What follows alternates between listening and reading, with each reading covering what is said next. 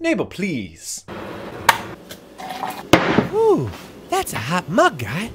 Oh god, I really hope I don't get crucified for that. This is my review of Bad Boys for Life. Yeah, I saw this. Wasn't originally intending to. I was hanging out with friends and they were seeing it, and it was a Tuesday, so I decided to go along. Not entirely fully willingly though.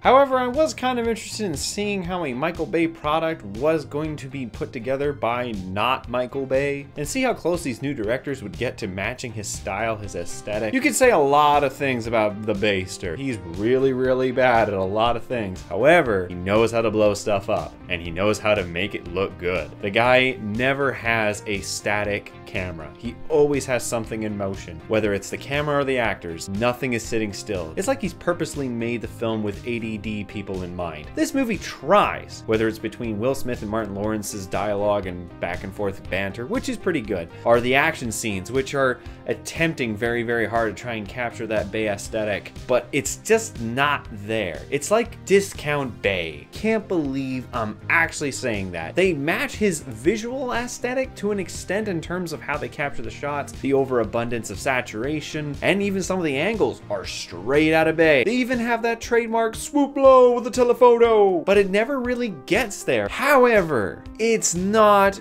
terrible, even though it should be. The film in short is really about this cartel that's got a hard-on to kill Mike Lowry, Will Smith's character, and they're taking out people who he's associated with, and it's all has something to do with his past. Banter's kind of good in this. There actually is a bit of humanity with these characters. There is some form of development trying to happen. Martin Lawrence is just playing an even older version of himself, which apparently is me more and more nowadays. Will Smith is kind of coming to the realization that he isn't invincible, that he's not gonna be able to do this forever. Maybe he actually has to be more than just a Michael Bay action figure stereotype. And then the action is, it's trying. I feel that the last action scene is the best one. Building up to it, there are some scenes that are very, very boring. Like the first gunfight that actually happens, it's actually pretty standard. Kind of perplexing how timid it is. And then they slowly build up these scenes as the film goes on, but it feels that they really get the stride of the Bayster in terms of his action filmmaking at the very end of the movie, but then it's the end of the movie. Either way, Bad Boys for Life isn't shit. Again, can't believe I'm saying that. But it's not